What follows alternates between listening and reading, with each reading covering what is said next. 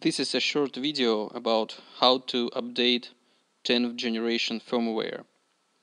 So we assuming that all guns are already connected to your Wi-Fi network and your PC is also connected to this Wi-Fi network. Start on lane configurator, go to weapon specifications,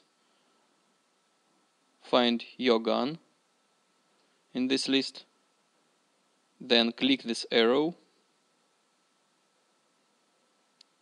find the file that you want to use for updating.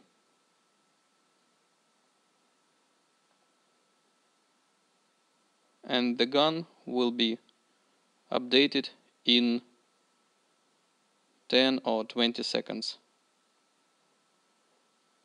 So the gun is updated and you can use it. You can change settings and so on. Thank you very much for watching this video.